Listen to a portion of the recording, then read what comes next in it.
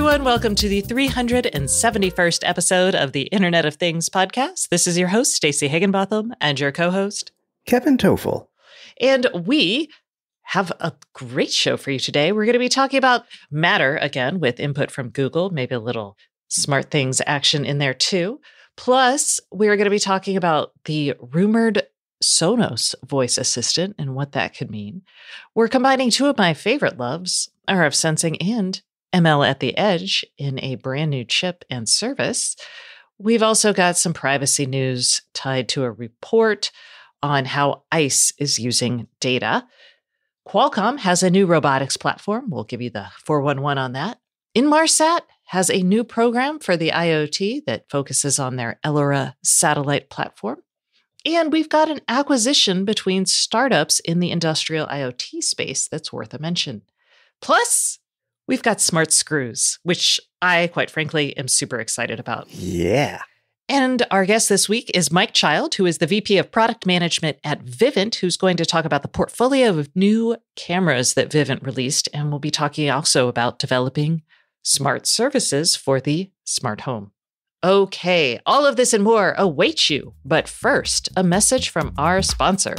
This week's sponsor is Influx Data. Time series data is the secret to success when it comes to Industry 4.0. Why? IoT and industrial IoT applications depend on sensor data, and sensor data is time series data. So effectively collecting, managing, and analyzing time series data drives the ability to improve operations, increase quality, maximize asset uptime, and more. Those are the key performance indicators that will help you maximize profits and reduce waste, no matter what the industry. The InfluxDB platform enables you to put the power of time series data to work for your business.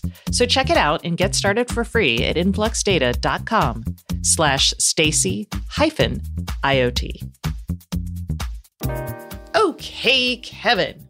First of all, I have to give a huge shout out to Jennifer Pattison Tui over at The Verge. She used to be at The Ambient and I think worked at Dwell.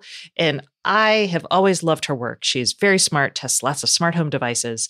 If you're not following her, you totally should. And she has really been doing a great job dissecting Matter. And because we thought Matter was going to be out around now originally, they did delay it in March, I believe. But she's been doing a lot of Q&As with the big people behind Matter. So last week she had a Q&A with Mark Benson, the head of Smart Things, about what it's doing with Matter. And this week she's had Michelle Turner from Google on. And just to be clear, it's good timing because Google I/O literally starts just after we finish recording this. So it's actually bad timing for us, but good timing for this conversation. Yes. In the newsletter, we will tell you all the things that Google said. But the big takeaways here are that Matter is going to be awesome for the smart home, but it's also not going to be as awesome possibly as we all think it's going to be. I feel like Matter is really like trying to level set here now that it's almost out. And I think that's for a couple reasons. One, I think people think interoperability with the smart home and they think more devices are going to be covered than actually are covered. So that's one. And two, I think that people think this standard is going to do more because when it was launched, it was solving a different problem. And that problem was like, I want to buy a thermostat, but I use Apple. And so I don't know if like this thermostat will work with my Apple smart home, right? So it will solve those problems for a certain set of devices. What it's not going to necessarily do is give you all the product features you might associate with something like HomeKey or Amazon's special senior services, like the Amazon Together services. Those are kind of things that are built on top of Matter as an interoperability platform, but they don't necessarily transcend all smart home platforms. And that makes sense because those aren't services or products that all of the platforms offer. They may eventually, and maybe a standard is created and added to Matter version 2 or 1.5 or whatever it might be. But it gets back to what you had said previously on the show or previous episode, that the smart home has changed since Matter was announced first as Project Chip in 2019. So it can't solve all the problems that were issues back then because some of them already have been solved without Matter. Yeah. And I do think it will solve some things that we're kind of more attuned to now. So like with Insteon, for example, the death of Insteon, people were like, oh crap, it is really important to have devices that could be controlled maybe by more than one brain in case somebody's brain goes out of business, right? Insteon's a little different because it wasn't just a brain, it was a proprietary wireless protocol. But that proprietary wireless protocol actually will still work locally. It just won't work with other things, right? But the loss of Insteon as a company meant the Insteon brain that allows you to control that stuff via, your smartphone or tie into cloud services, that's all gone. And I think the average consumer is not going to be aware of those things. That's a real subtle distinction to make. So I think in some cases, Matter will do what we think by basically making the smart home work as we always thought it should. But that may not make everybody like basically saying to someone, hey, this thing works like you think it should when you originally bought it is not something that people are going to celebrate. They're going to be like, well, thank you, about darn time, right? Or they might have already moved on to a different device. Yeah. Quite honestly. Or said, screw this smart home thing. I know I have. Not said screw the smart home thing. I've moved on to different devices. Yeah. So the idea of this like smarter, more proactive smart home, it'll be built on top of Matter, but I don't think it'll be like Matter is not going to enable that. And that kind of ties into something you wrote about this week and something I think is really important to talk about.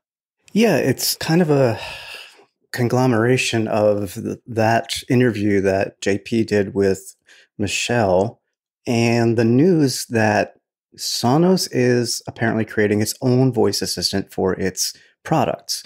The word on the street, again from The Verge actually, is that in June, we will see this or hear it, depending on how you look at this.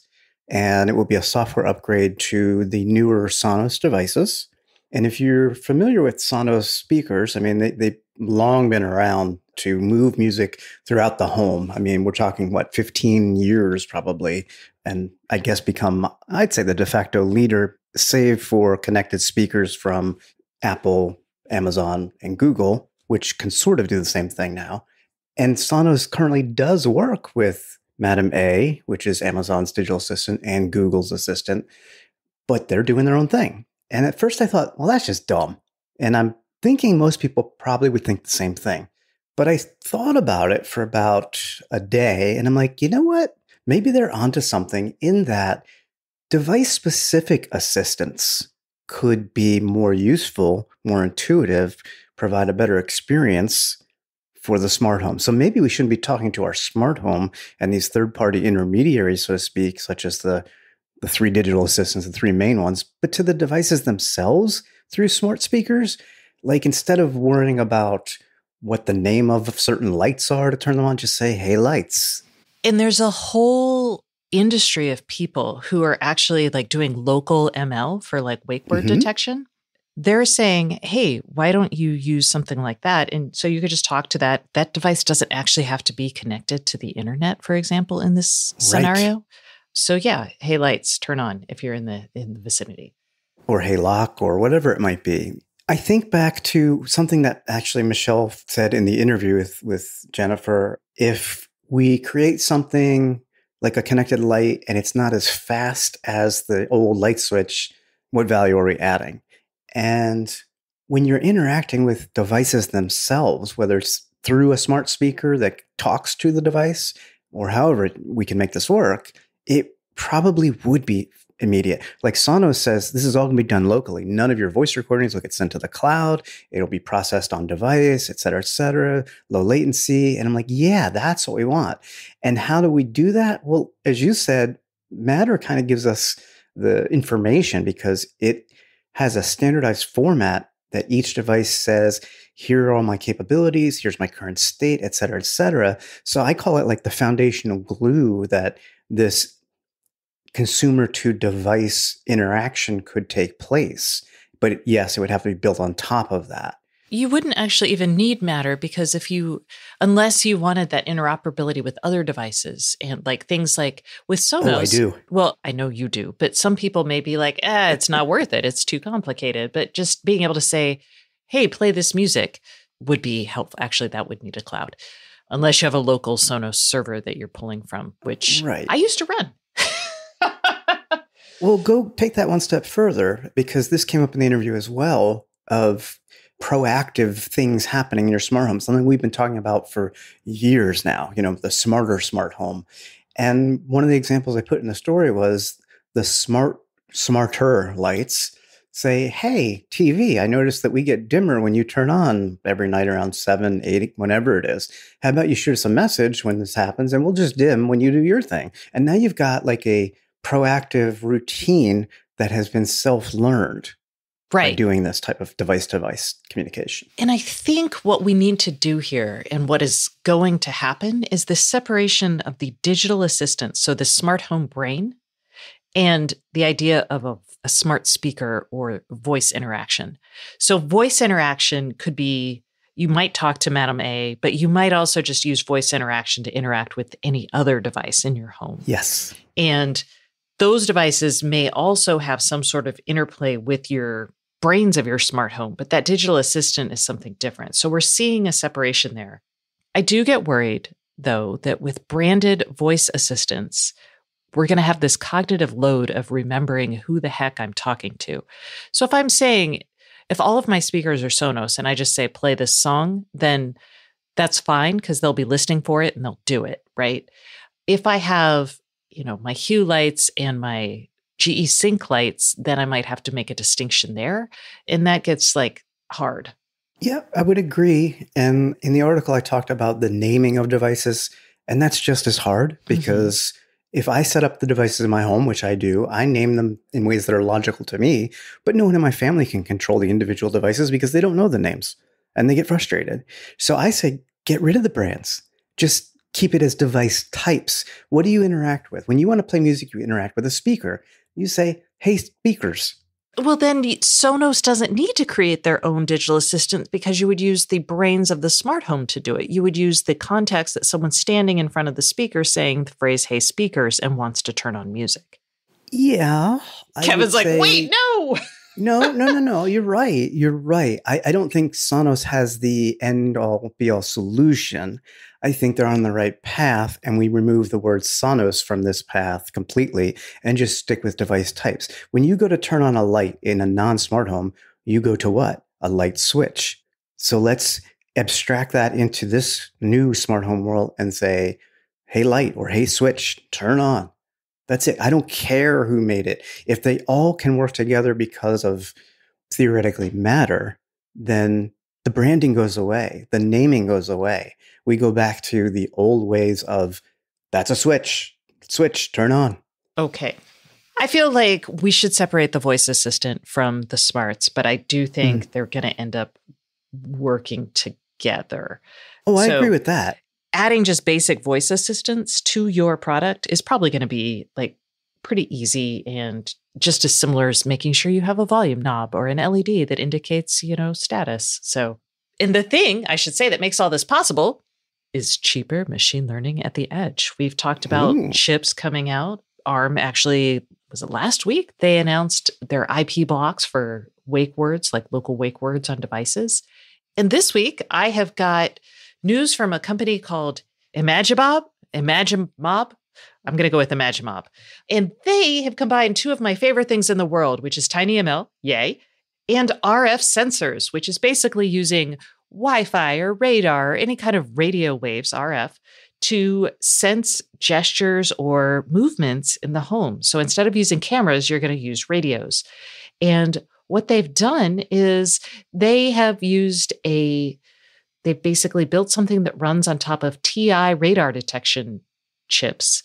And these will detect falls and some gesture recognition. So you just put this low power radar sensor on a wall or in an appliance, and the Imagimob ML will detect if the person in the room falls over, or it will recognize 6 different types of gestures.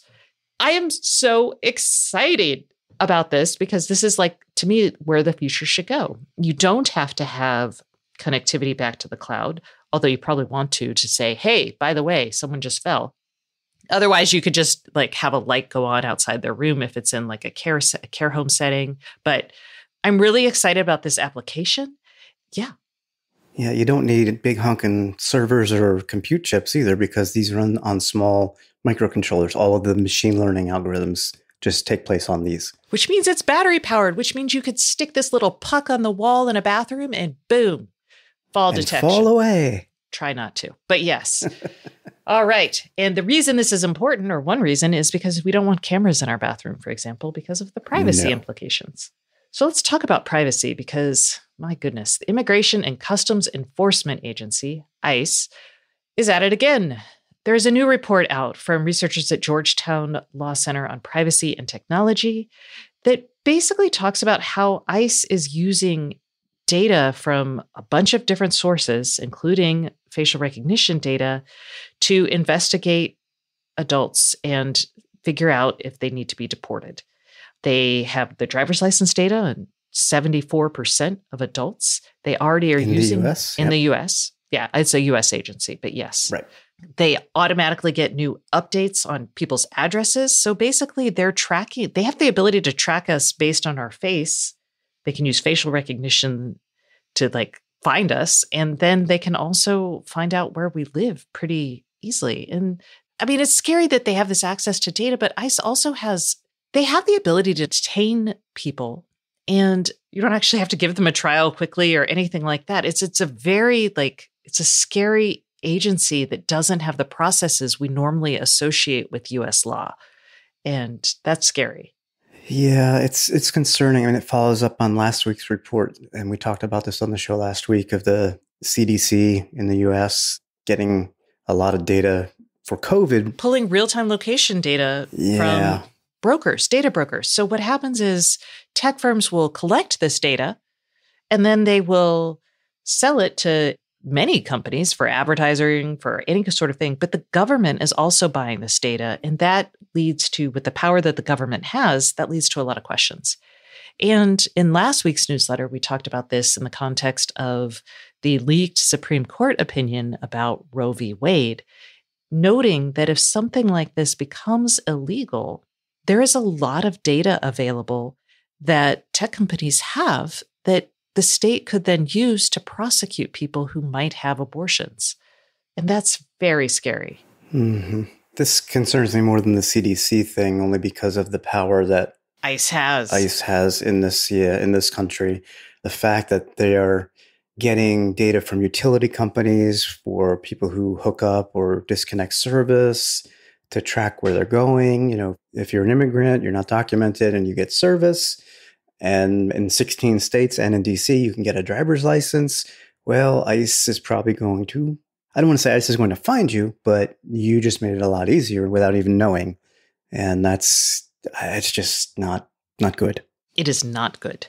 And it's upsetting. And we need to have laws that govern how this data can be used by the state. And right now we don't have that. And the state is unlikely to give that to us because they would love to have this data. Not only that, when we buy devices, we tend to, you and I, hopefully everybody, but I know not everybody does. And I don't do it all the time either, I'll admit. We look at a device and we're like, what do they do with the data? What's their privacy policy?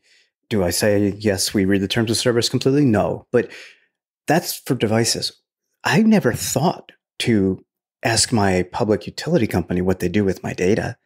Now we need to start asking that question for anything. Well, yes. It's crazy. And I will say, the U.S. Postal Service has sold your data forever. That's why when you move, you get all the... Yes. I think people are still unaware of how easy it is with computers to aggregate, collect, and make inferences about this data that are incredibly accurate and incredibly cheap to do, whereas before it took a lot of actual physical legwork to get all this.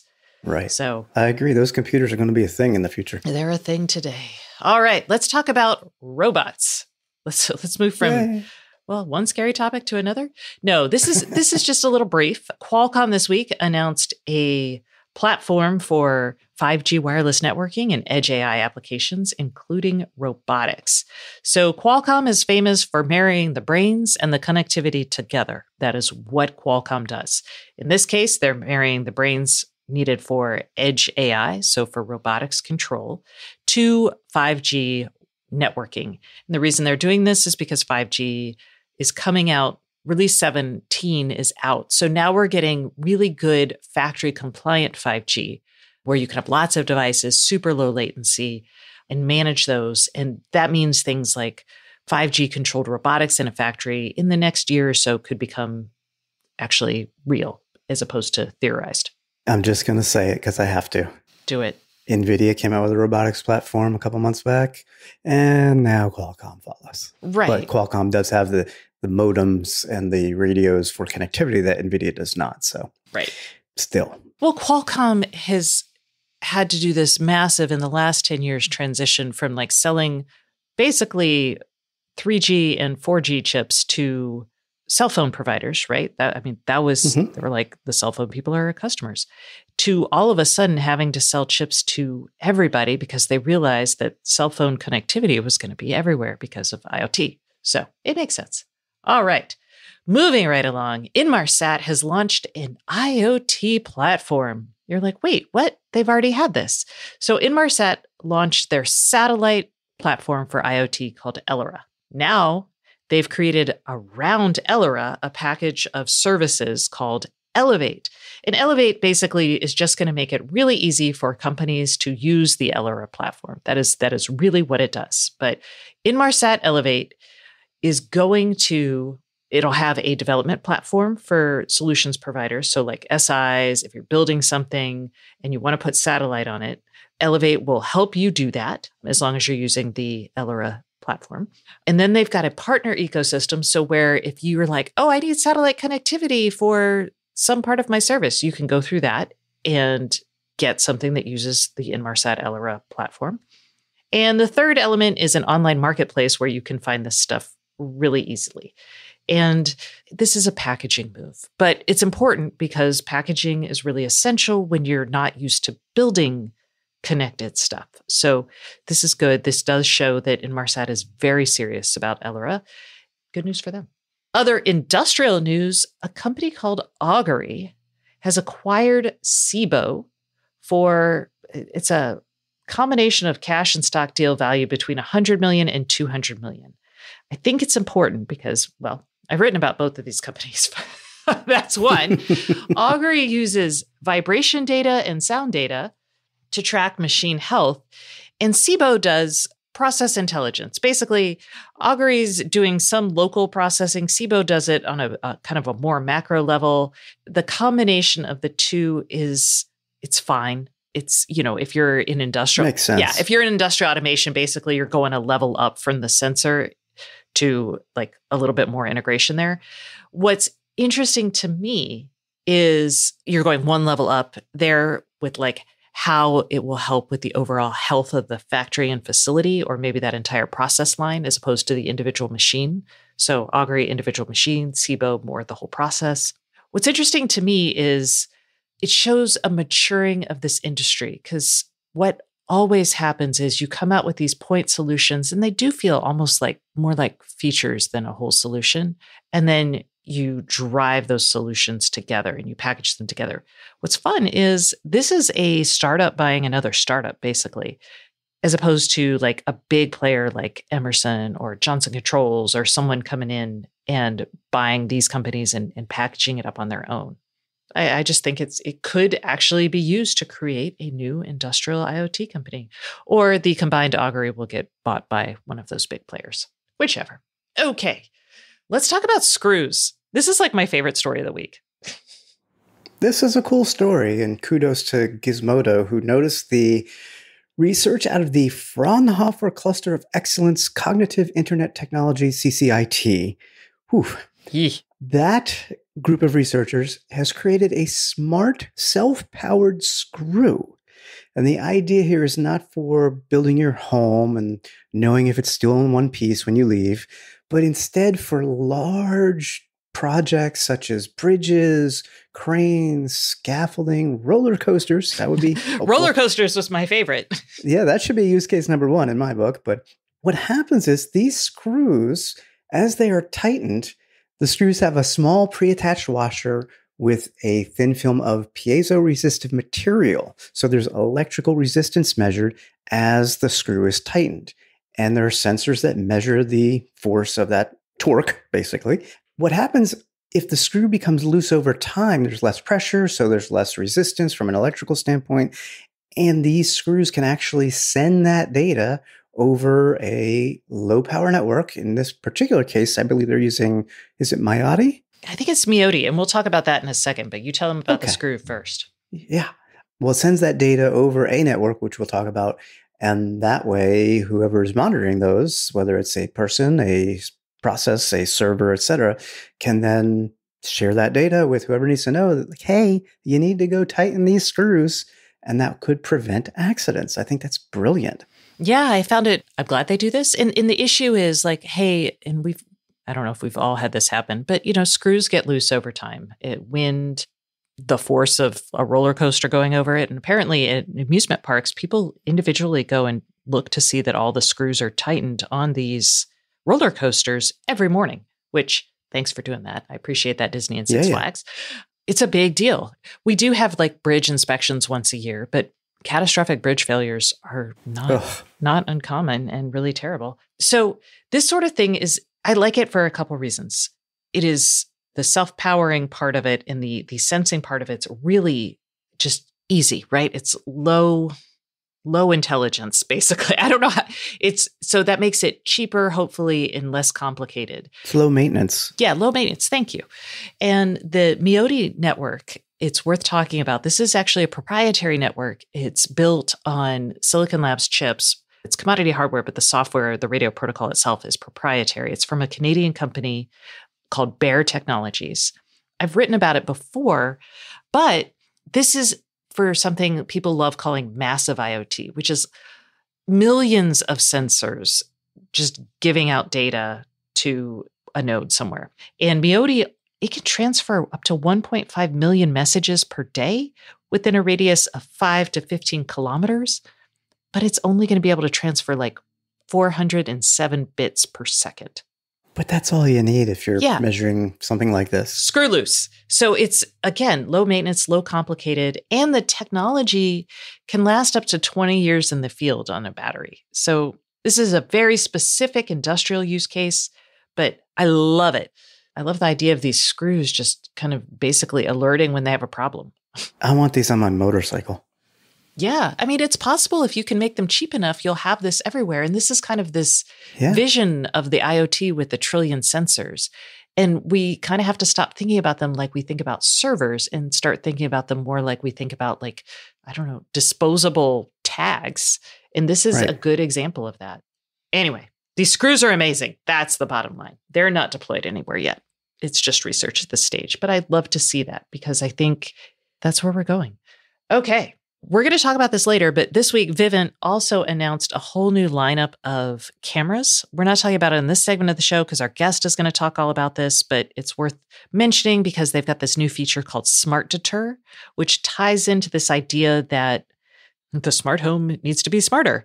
And Smart Deter, what it does is when these cameras detect someone staying around and they detect a person like and the system is armed, it'll proactively close the loop. It just won't send you a notification. It'll actually proactively make a noise or strobe a light for you. And I like that it is a little bit more than just like, oh, someone's approaching your car. We're going to record their face, as they approach your car and break in. They're really trying to like be a little bit more aggressive on the don't break in side, which I like. Yeah, that example, there's no deterrence whatsoever. It's capturing somebody maybe after the fact. So we'll talk about what it takes to do that with our guest who helped build these products. So it'll be fun.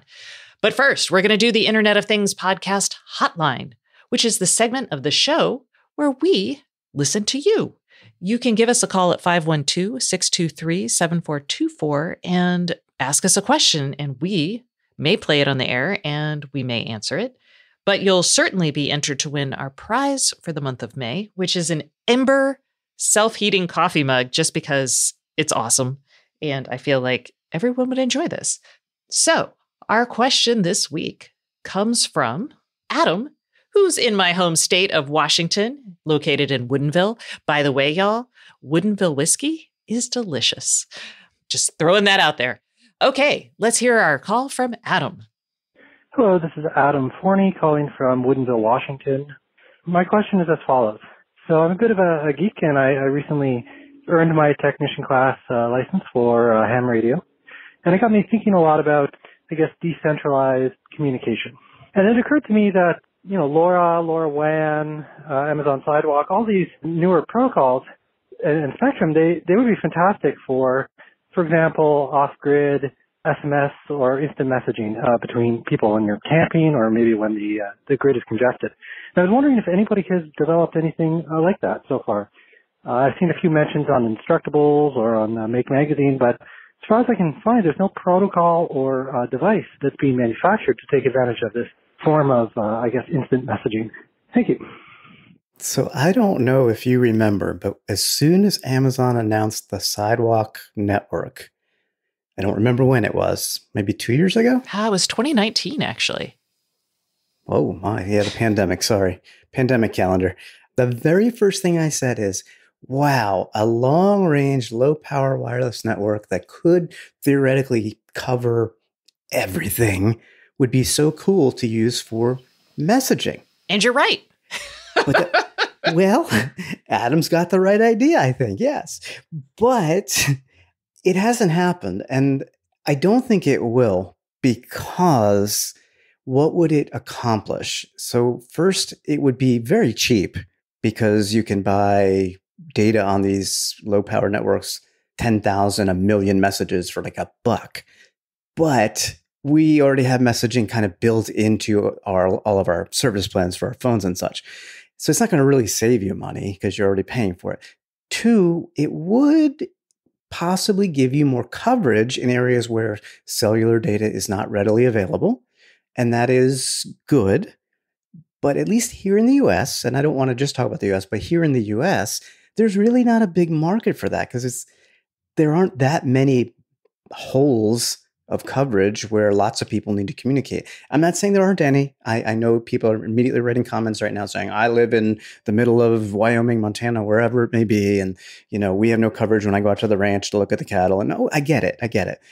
But it's not a huge market. That's my point. So I don't think people are going to invest, or companies are going to invest time and effort into hardware development, making their devices work on these networks, and so on for just this type of functionality.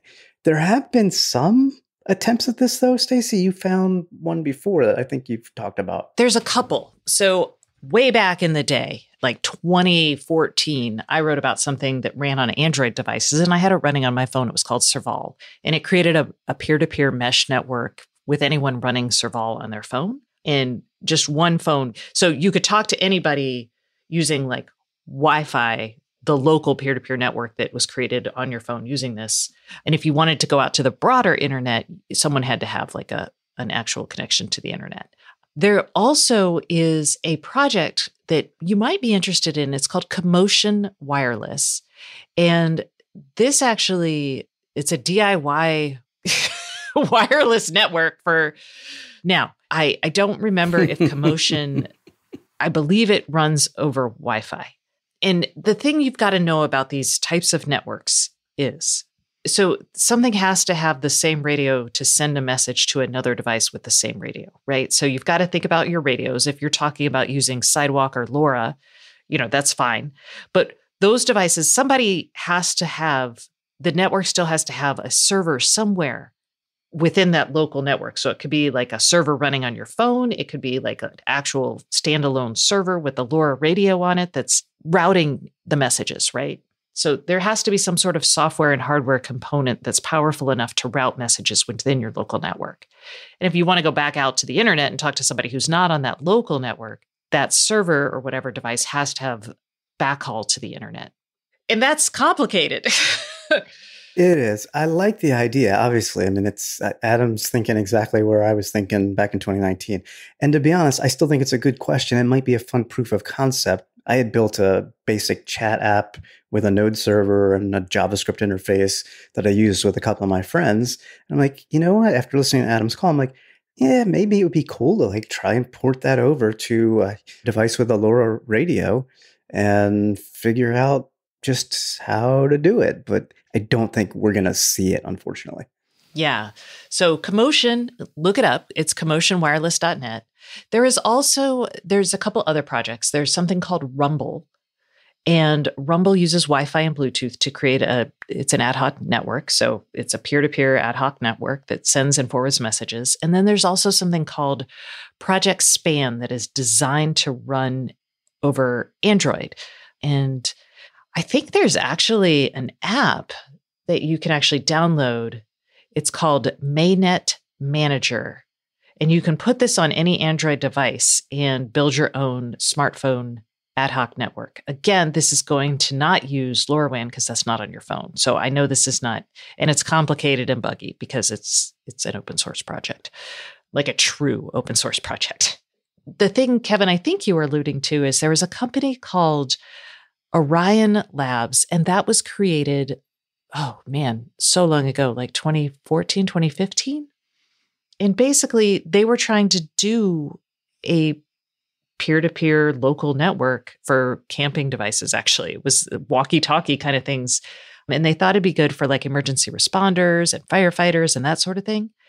What happened is they couldn't build a business on it because it's a pretty specific use case. As Kevin mentioned, we have really good wireless coverage, so it's not really necessary. Here we do. Here we do. I could yes. see in certain continents and countries around the world where this could be very beneficial. But there's not a lot of people there. And so it's hard to build a business case for something because there's not a lot of people in those remote areas with bad cell coverage. They don't have cell coverage because they don't have density. And without density, it's hard to sell them products, right? Exactly. But Orion they're still out there. They pivoted to adding cloud services, and now they're like field worker stuff. It's actually really cool technology for people who work in the field, but it's probably not going to be something you're after. So there's a lot there. You're not wrong. You're going to have to DIY it. And if you want to use LoRaWAN, I don't actually know if there's software out for that because most of them work on Bluetooth and Wi-Fi for cell phones. But let us know if you build something. All right. Adam, thanks for such a good question. And remember, if you have a question for us, give us a call at 512-623-7424, and you will be entered to win an Ember self-heating coffee mug. Woo! That concludes this portion of the show, but please stay tuned for our guest, Mark Child of Vivint, talking about how they built their smart deter and why, and some of the things they thought about with that. And before that, it's time for a message from our sponsor. This week's sponsor is the LoRaWAN World Expo. Hey everyone, we are taking a quick break from the Internet of Things podcast for a message from our sponsor. This week's sponsor is the LoRaWAN Expo, and I have Michael McKenzie, who is from AWS and is a speaker at the LoRaWAN Expo, here to talk to us. So, Michael, why don't you tell us a little bit about this year's LoRaWAN World Expo? Thanks for having me. The LoRaWAN World Expo is the largest LoRaWAN event ever. It's going to be an in-person event at the Palais de Congrès in Paris, July 6th to 7th. The theme this year is Discover the Power of LoRaWAN, and the Expo is the industry's most authoritative event about LoRaWAN technology, including discussions about how it's going to drive IoT business success and how it enhances the quality of life for the planet and its citizens. Awesome. So I know why I'm excited about LoRaWAN, but why are you excited about the technology? You know, we launched a managed LoRaWAN service at AWS about a year ago, and we've seen some really interesting IoT use cases enabled by adding LoRaWAN sensors and technologies to those architectures. So particularly in smart buildings, we have this great ability to use LoRaWAN sensors as peel and stick sensors for things like people counting and people tracking to understand how many people are coming into a meeting room, which is particularly important when we're talking about return to office and maintaining social distance, but also so that we can get the most out of the spaces that we're using in these buildings. We also see really big uses in that longer range technology, working in oil and gas and water, wastewater, smart grid, all sorts of great applications where there's really long distances for a signal to travel in an area where there might be low service drops. So we're starting to see really cool stuff happening in those sectors and allowing our customers and allowing people to better monitor things, get better results out of their systems, and start to take action on things that they may not have been able to monitor previously. And why are you personally excited to participate in the expo? I'll actually be speaking at the expo and talking a lot about the service that we've launched, some of the great customer use cases that we've enabled and empowered at AWS using LoRaWAN. And I'm really excited to meet other companies, talk to customers who are using this technology in the field, and really see how people are getting value out of LoRaWAN. Awesome. So where can people go to register for the LoRaWAN World Expo? You bet. The LoRaWAN World Expo is July 6th to 7th in Paris. For more information and to go register, you go to www.lora-alliance.org. Can't wait to see you there.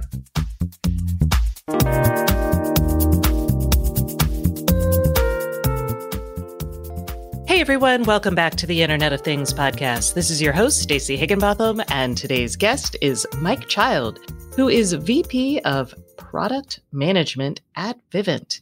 Hello, Mike. How are you today? Hey, Stacey. I'm doing good. Thanks for having me on today.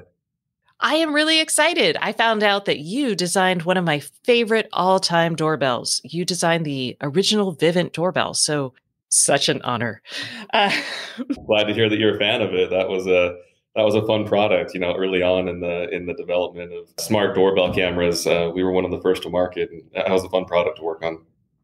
Indeed. Yeah, y'all launched the buffering, the ability to be able to see what happened because it was always, it wasn't always recording. It always had it available and would toss it out, if it didn't hit the actual formal record button. But it was super fun. Loved it.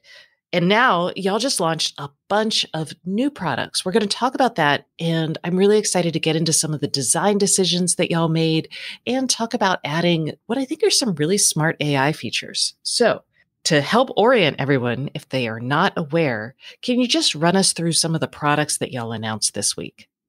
Yeah, I'd be happy to.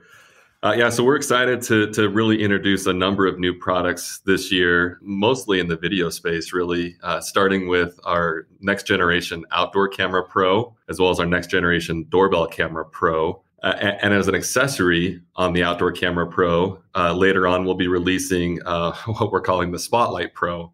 Do you want to tell us what the Spotlight does? Because it is pretty cool. Yeah, no, happy. So what it does is, as I mentioned, it leverages the intelligence of the camera. So we've, over the years, we've continued to build out our artificial intelligence to make sure that we're able to detect things accurately and at distances and quickly. And we're using all of that intelligence now and pairing it with a spotlight that is an accessory for the camera, so it can be added on to any outdoor camera pro of this newer generation. And what it does is it has 9 independent light zones on it that cover a 180-degree array. And so each of those zones can be controlled independently. And so what will happen is this: if somebody comes onto your property, this camera will not only just know that there is somebody there, but where they're on your property and be able to focus that light directly on that person. And as they begin to then move across your property, this light, using those 9 independent zones, can actually then follow or track that person across your property. And that's kind of the first stage of helping to deter and keep things safe, as well as if it's you as the homeowner, be able to light up your path. And then if that person is there when they shouldn't be there and they're staying for longer than they should be, it can then escalate. And that's when it gets back into what our current generation of pro cameras have done, which is light up the red light ring on the front, as well as play a whistle or another tone to kind of grab attention to let that person know that they're being recorded. And now you pair that with this light, and this light can actually escalate that experience too by either strobing or doing a wave effect, and really draw attention to both itself as well as to the person who's on your property who shouldn't be there. And all that combines to really help, again, make people safer, make homes safer, help be proactive on deterring crime instead of just recording it. Yeah, I like this because I think for years, we've become accustomed to the video doorbells, right? We're like, oh, a lot of properties have cameras around them, so I'm going to get stuck on video. So what happens is you get people, maybe covering their face, maybe kind of sneaking around the edges. I like that y'all have escalated it in a way that feels pretty good. So we'll talk about that decision. And I also like My in-laws actually had a ongoing spat with one of their neighbors for years related to their outdoor security lights shining over into someone's bedroom. So I'm also like practically being able to say, okay, I'm going to still have my security light, but it's only going to light down and to the left as opposed to the right where my neighbor's bedroom is. Feels like, oh, I mean, this was like a McCoy's versus the Hatfield feud. So I love it. Yeah, that's great. Yeah, no, that's exactly right. I mean, with that 180-degree, field of illumination that this light provides, you'll always be able to illuminate what you want to and what you need to, like your driveway or your property. But because we have those 9 independent light zones, we really do make it easy for customers to toggle off any that may be in that situation where it is shining, directly into your neighbor's house or neighbor's windows at nights. There we go. Maybe I should call them. So let's go big picture before we get into some of these features and how y'all develop them. Big picture, we have seen, y'all have been doing this a while. I've been doing this a while. We've really seen an evolution in the smart home where we're like, oh, we've got a bunch of gadgets. They're fun. They work independently. Some of them are like glorified remote controls. And Yep. now we're starting to build these experiences. Talk to me how Vivint has kind of evolved from providing, and y'all were a security company before the smart home. So y'all have always had an experiential perspective. So how has that kind of influenced the early designs and then where you're going now? Yeah, no, I think you nailed it. Yeah, security is at our core. I mean, that was what we did for a long time before moving into the smart home and the automation and some of these other spaces. And you're right, that has been an evolution really across the industry. And frankly, it's an area that we need to keep doing better at, because I don't think we're still doing quite well enough as an industry in this space, which is really starting with what are the experiences that we can deliver and what are the jobs that we're actually solving. And the jobs to be done is a framework that we'll oftentimes talk about. It's customers are buying our products because they want it to solve a problem for them.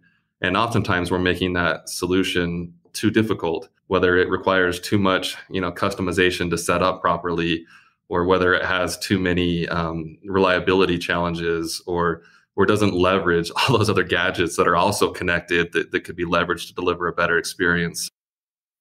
No, there's a business model function here, right? There's the, hey, we are a security company. We sell you hardware. We sell you the services built on that hardware. Broadly speaking, when you think about bringing in other products, what are the limitations of bringing that into your service? Because that creates a dependency perhaps. And I think you're talking about things like arming or disarming using like a voice assistant. But can you kind of talk about the decision on when to bring in an outside product and how far into the service you could bring it?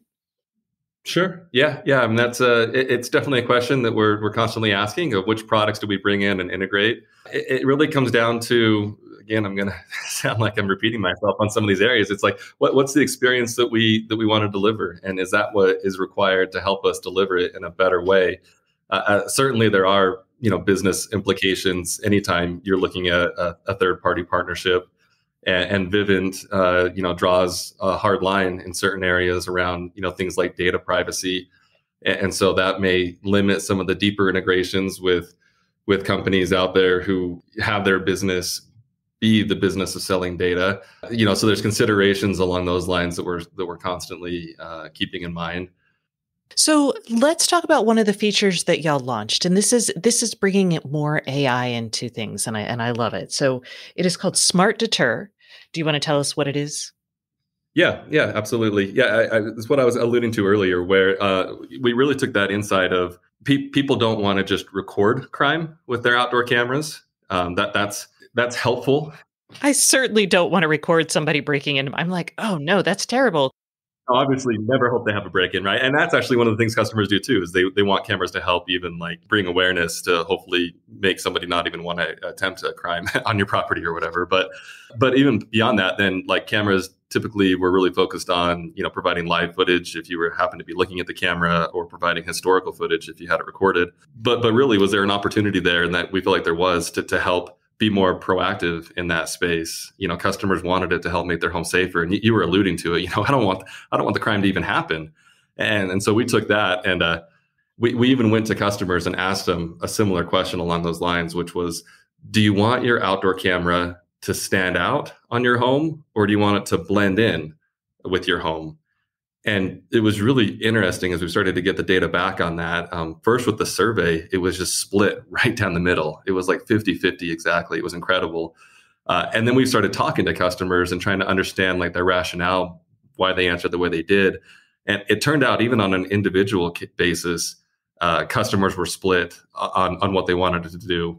And what it really came down to is they wanted it to blend in and, be beautiful in their home under normal conditions. If it's your family, if it's your friends, you don't want to have a bunch of cameras that are standing out making people feel like they're uncomfortable on your property if it's your own family.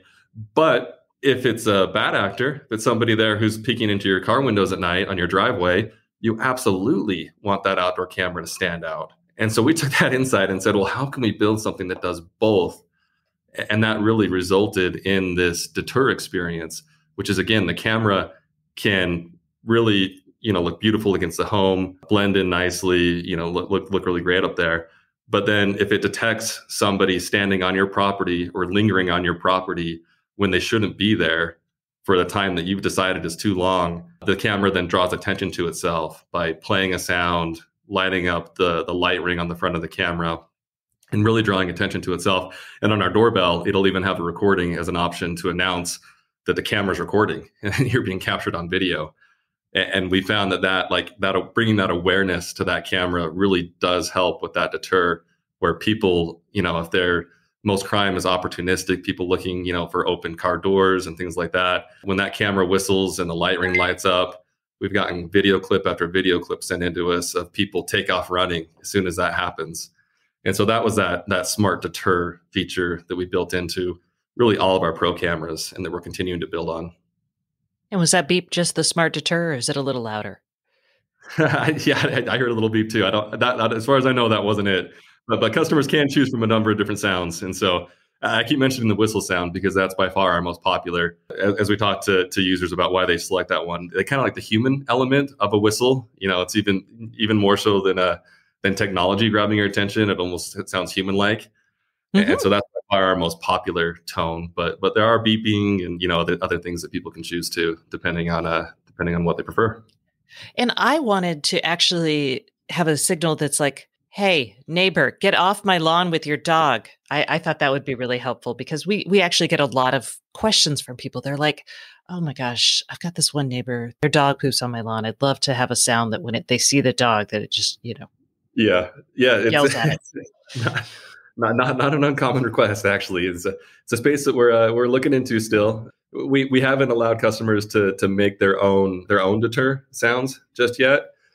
Something we continue looking into, but we do want to express or exercise a little bit of caution in giving people full control on having the Vivint camera say whatever they want it to. We want to make sure it's aligned with our overall brand image and everything. But I think the use case you just called out is absolutely a use case that we've heard consistently too. So we'll keep, and that's the great thing about having technology like this is you can keep making it better. We can keep sending out new updates and adding more features, and so don't be too surprised if one day we send you a new feature to help address that for you.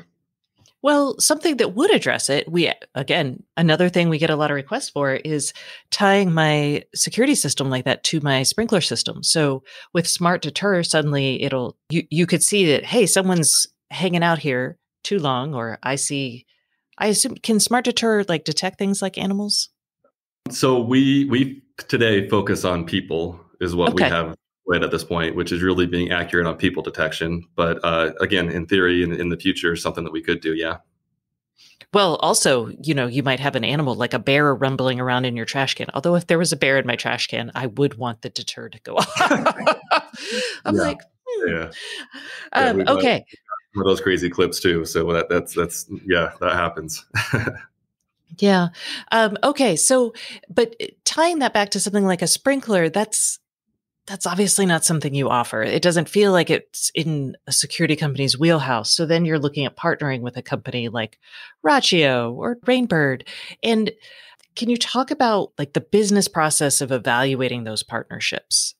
Yeah. No, it's a good one that you call out. and one that we have considered. So as we look at any opportunity like that, we really want to start with the consumer lens. So we do a lot of different interviews, going into consumers' houses, observing them, asking them what they expect to be happen in certain scenarios, or what additional problems we think we could solve. So in that one, we would go out to customers and maybe put together some prototypes and say like, hey, this is the experience we're delivering. And a lot of these smart home experiences are ones that you really have to kind of see in person to really understand like what's going on. And so sometimes doing, man behind the curtain or man or woman behind the curtain to be able to do those control things so that we can really test out that full experience without having to go build it first. And so we'll do a lot of those types of scenarios, either in our own demo homes that we have, both here at our Vivint corporate headquarters, as well as, we have a lot of beta testers that we have across the country that we'll go work with, or just customers will reach out to and want to get their thoughts on. So we really want to start with that consumer lens and then really kind of step back too and be like, okay, so that's a solution. That's one solution to helping solve a problem. But can we get really clear on what that problem is and make sure that we understand it inside and out? Because there may be, 2 or 3 ways to solve that problem of, an animal coming onto my property and pooping on my property. Sprinklers is one way to do it, and I think that's a good way to do it. But there may be 2 or 3 others. And so again, we want to make sure we're really, really clear on what the problem is that the customer has, and not jumping too quickly to what solution we think could potentially go solve it. But then as we start to converge around those solutions, we will then, as I mentioned, go out and do the prototyping, really go kind of deep, get feedback from consumers. The other advantage we have here at Vivint is we're not only integrated on the vertical side where we build the products, but we're also integrated on the channel side. And so that means that we build the products, we sell them, we install them, we monitor them, we service them, and that all provides different mechanisms for feedback for us as well. As we have, our sales reps talking to consumers every single day, they get a lot of new insights, or our technicians who are doing the professional installation, they bring us back insights, or any kind of reliability challenges that come up in the field. Like all those are different mechanisms for us to then leverage as we go evaluate a potential new experience like the one you just described. And then it's really on the business side, business and technical feasibility is, does this make business sense for us? Every business model is a little bit different. Vivint's is unique, as I mentioned, with the channel integration that we have and the way that customers generally finance their equipment over time, and customers stay with us for a really long time. I mean, they stay with us for years and years and years, which makes it also have a little bit of a different dynamic.